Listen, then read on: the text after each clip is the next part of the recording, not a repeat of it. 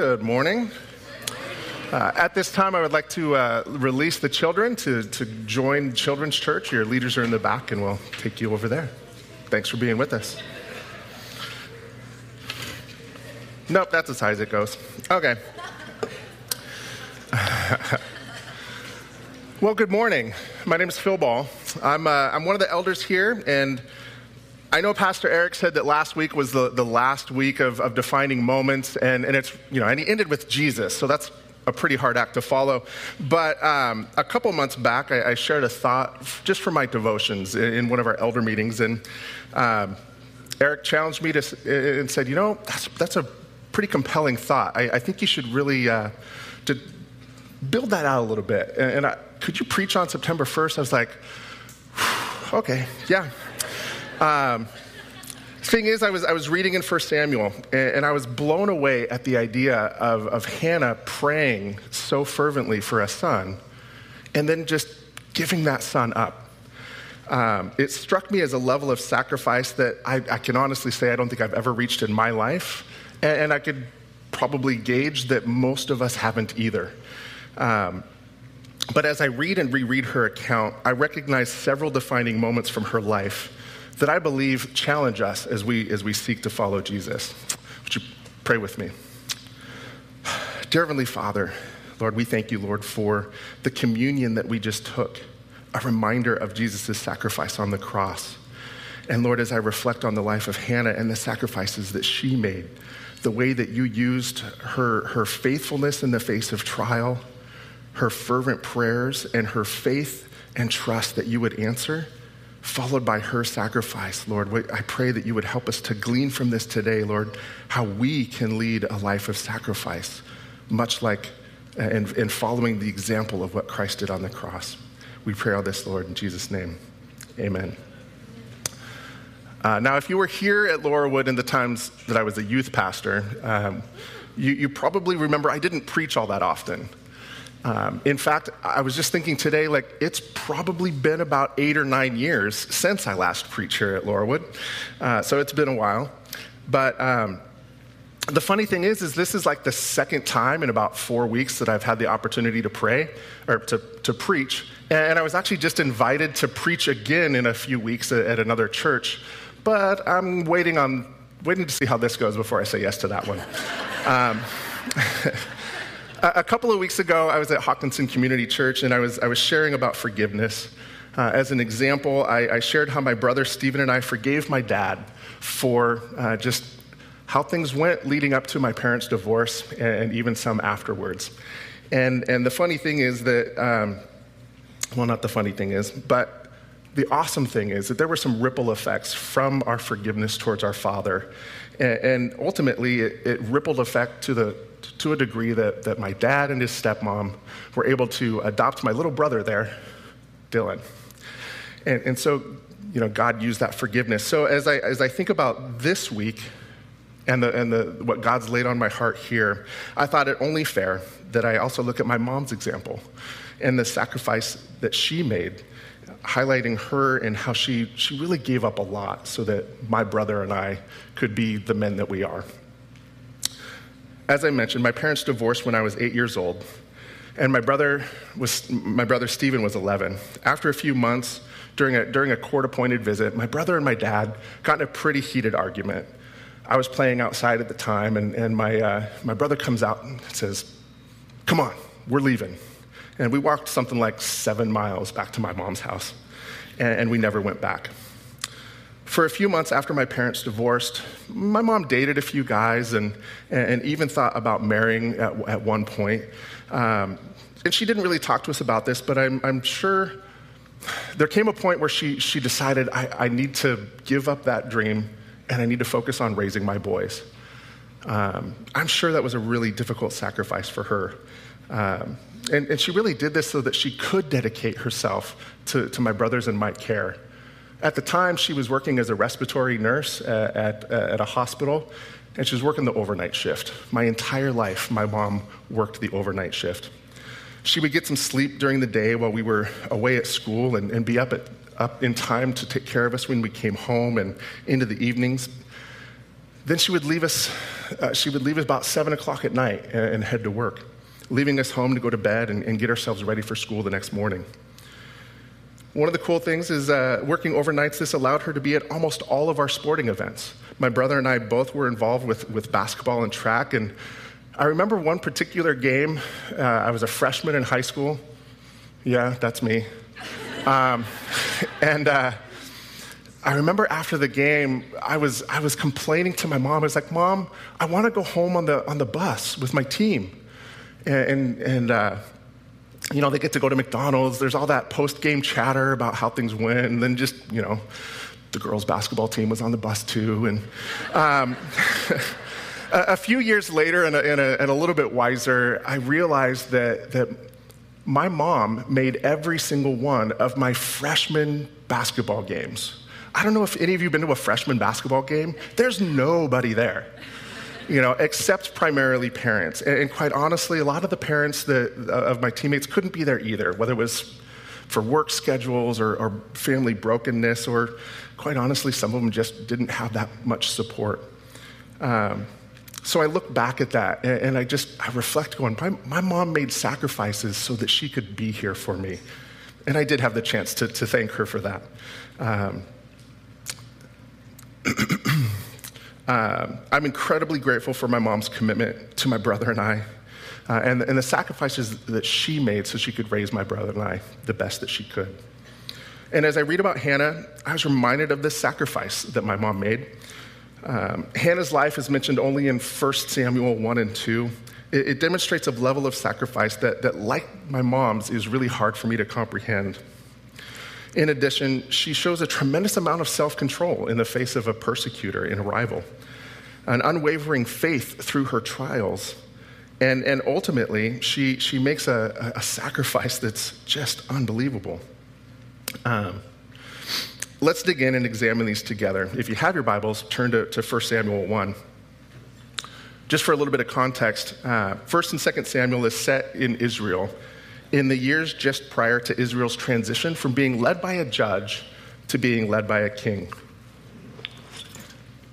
The events of 1 and 2 Samuel are estimated to take place around 1085 to 970 BC, and this covers the birth and the ministry of Samuel, through the appointing of Saul as Israel's first king in his reign, the rise of David and his second kingdom, and concludes with the death of David, leaving the kingdom of Israel divided. Hannah is the mother of is the mother of Samuel, and Samuel grew up in the service of the Lord. During Samuel's ministry, he was called by God to anoint Saul as Israel's first king, and then David as Israel's second. It's also worth noting that Samuel's sons, Joel and Abijah, were the last judges of Israel before Samuel anointed Saul as the first king. Although the books key in on Samuel and the impact of his ministry, hence 1 and 2 Samuel, it starts with his mom, Hannah, praying faithfully and fervently in the face of torment. She dedicates her firstborn to the service of God, who richly blesses her faithfulness. Hannah's story is a key element in God establishing the royal line of David. God makes a covenant with King David that through his line, his reign would never end. It is ultimately fulfilled in Jesus, our Savior, our Lord, our God, and our King. It's no accident then also that Hannah's song of praise also serves to foreshadow the song of Mary, mother of Jesus, as she raises Jesus knowing that he will be the sacrificial lamb who will take away the sins of the world. So let's read Hannah's account and see what we can learn from her. There was a certain man from Ramathaim, a Zophite from the hill country of Ephraim, whose name was Elkanah, son of Jeroham, the son of Elihu, the son of Tohu, the son of Zuph, an Ephraimite. He had 2 wives, one was called Hannah and the other Peninnah. Peninnah had children, but Hannah had none. Year after year, this man went up from his town to worship and sacrifice to the Lord Almighty at Shiloh, where Hophni and Phinehas, the 2 sons of Eli, were priests of the Lord. Whenever the day came for Elkanah to sacrifice, he would give portions of meat to his wife Peninnah and to her sons and daughters. But to Hannah he gave a double portion because he loved her, and the Lord had closed her womb. Because the Lord had closed Hannah's womb, her rival kept provoking her in order to irritate her. This went on year after year. Whenever Hannah went up to the house of the Lord, her rival provoked her till she wept and would not eat. Her husband Elkanah would say to her, Hannah, why are you weeping? Why don't you eat? Why are you downhearted? Don't I mean more to you than 10 sons? So Hannah is the wife of Elkanah, but Elkanah has another wife, Peninnah. Hannah seems to be the preferred wife, but is barren, whereas Peninnah has children and seems very happy to let Hannah know about it. Notice, though, that Hannah's response is not to retaliate towards her rival. Instead, it says that she would weep and did not eat. As strange as it sounds, I can actually relate to her response. See, when I was in 5th grade, first day of school, I came back to a new school, met a kid on the playground at recess, and he took one look at me, recognized I was the biggest kid in school, and he comes up and asks me a question. Hey, want to fight? It's like, why? What? No thanks. This continued kind of pretty much day after day, recess after recess for several months. He would often be accompanied by a couple of his buddies. And eventually he wouldn't take no for an answer. He tackled me, wrestled me to the ground.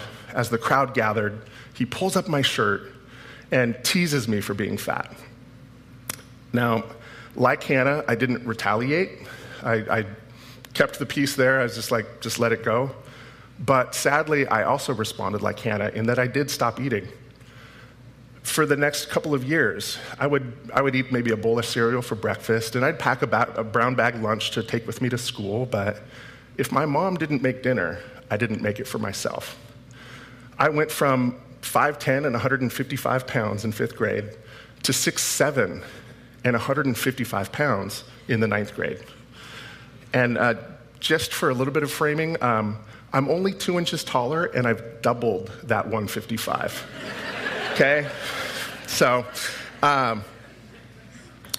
thankfully, about 8th grade, I realized, man, I'm hungry, and I want to gain weight. I started getting involved with, football, basketball, and track, and I wanted, just the activity alone made me eat like a horse. But it took a while for my metabolism to really stabilize, which it finally did. And I will say this, to my bully, I never really did retaliate. What I chose to do was use that as motivation to be a better student and a better athlete. And I can't really say today where he's at. I do hope him the best. But I would say by the time we graduated high school together, it seemed like God blessed me for choosing the high road. My takeaway from Hannah for us today is this. When the haves make fun of the have-nots, don't retaliate. Take the high road. Let God work out his justice. We even see this stated clearly in Romans 12:19. It says, do not take revenge, my dear friends, but leave room for God's wrath, for it is written, it is mine to avenge, I will repay, says the Lord. As we look at Hannah and how she took the high road to Peninnah, Hannah also responded by leaning into God in prayer. Let's look at verse 9 through 18, and we'll see this.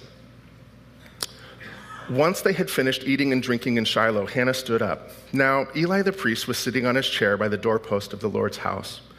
In her deep anguish, Hannah prayed to the Lord, weeping bitterly. And she made a vow, saying, Lord Almighty, if you will only look on your servant's misery and remember me, and not forget your servant, but give her a son, then I will give him to the Lord all the days of his life, and no razor will be used on his head. As she kept on praying to the Lord, Eli observed her mouth. Hannah was praying in her heart, and her lips were moving, but her voice was not heard. Eli thought she was drunk and said to her, how long are you going to stay drunk? Put away your wine. Not so, my Lord, Hannah replied. I am a woman who is deeply troubled. I have not been drinking wine or beer. I was pouring out my soul to the Lord. Do not take your servant for a wicked woman. I have been praying here out of my anguish and grief. Eli answered, go in peace, and may the God of Israel grant you what you have asked of him. She said, may your servant find favor in your eyes. Then she went her way and ate something, and her face was no longer downcast.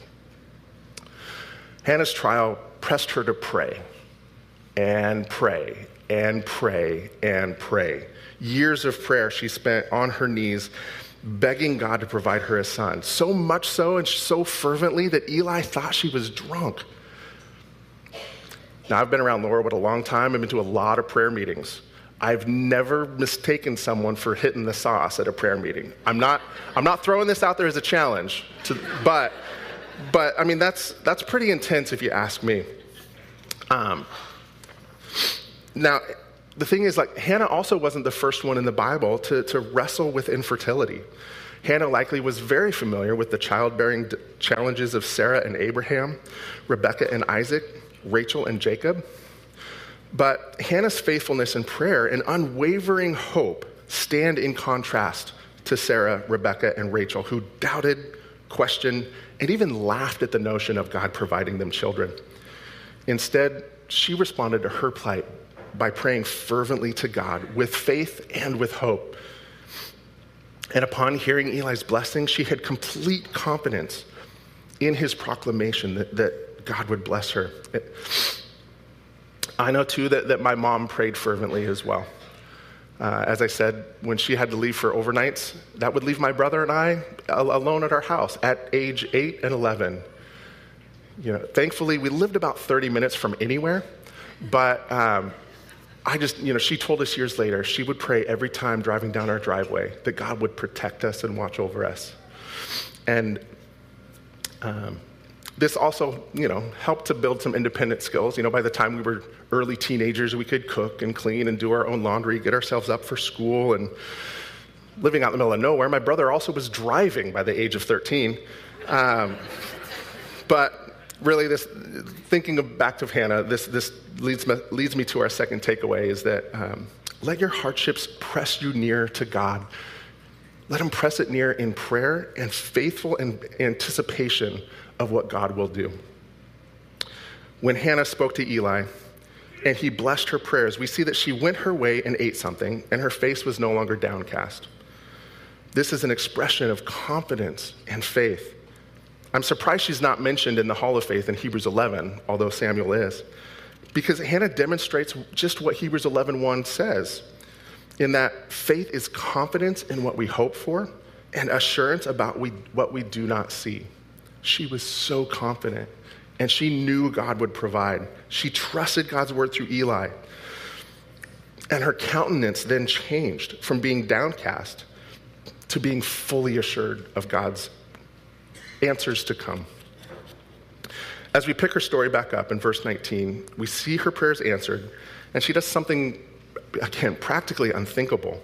This would be like Anna and I getting pregnant and then going, Eric, Francesca, I know you have 2 already, but here's one more.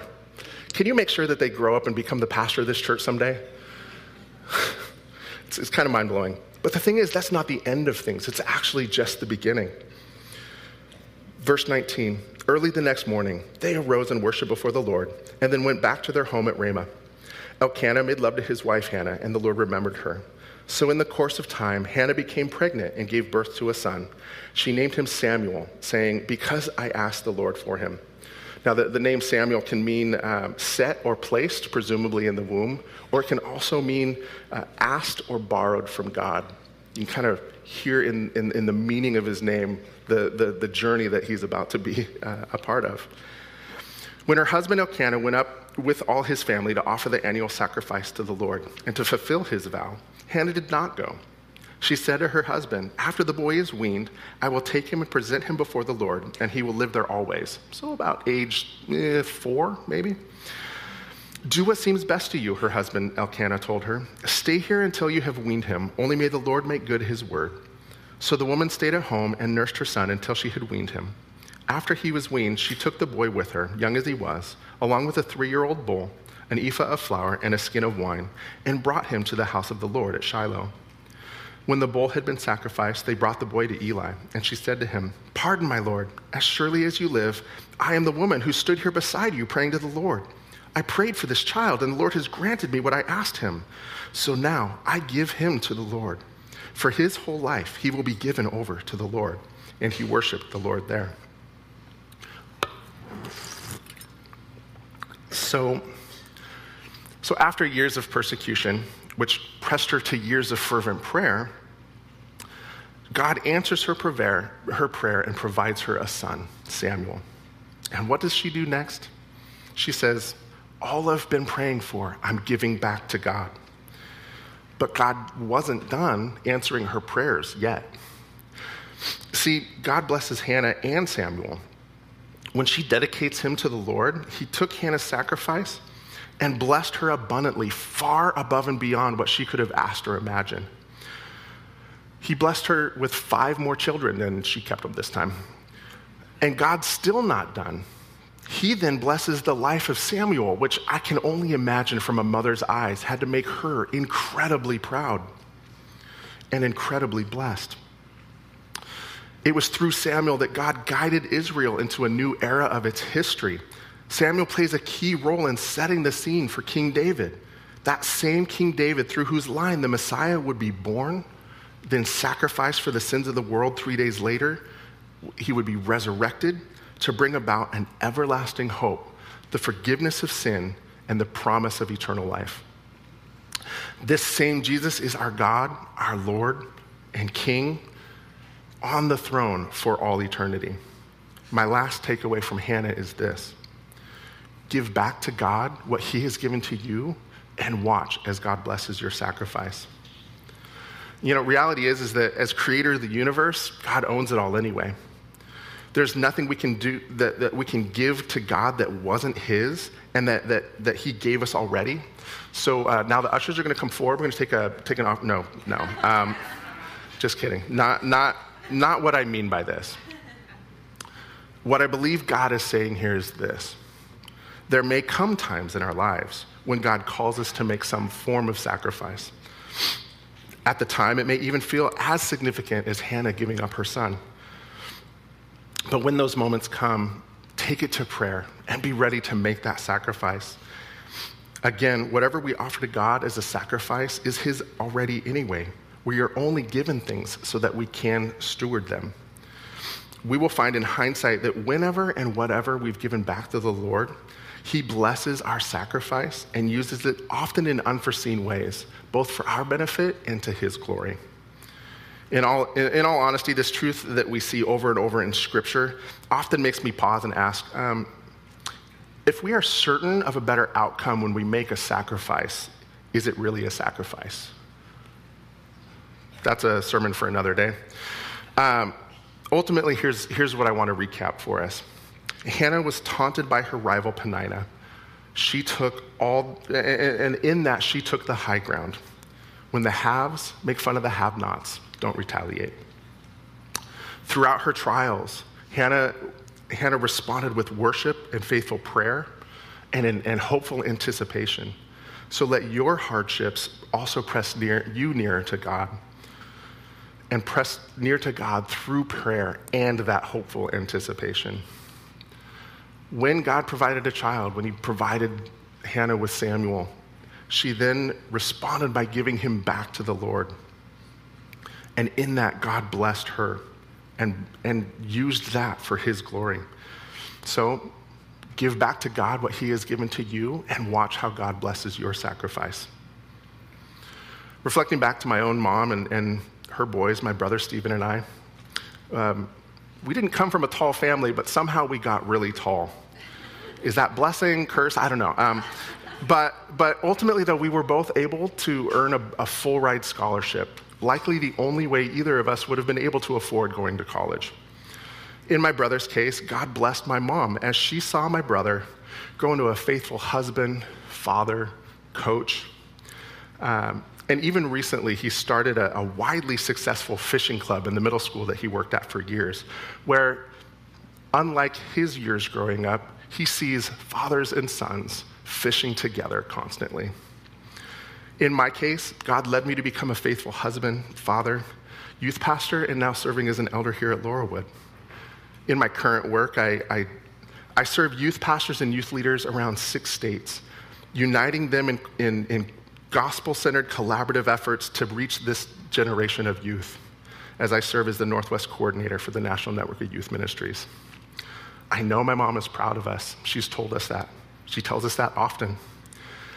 But I have to say that I'm also proud of my mom for making a very significant sacrifice, and then many more to follow.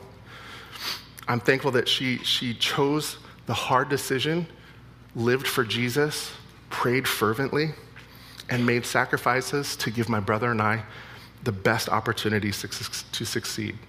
So if my mom's watching, thank you. As I close, I want to reflect on Hannah's prayer in 1 Samuel 2 and Mary's song in Luke 46. I apologize, it's going to be small on the screen, but as you look at the screen in these two prayers, what you'll see is that there are some clear parallels between them. It is evident that Hannah's life foreshadows Mary's.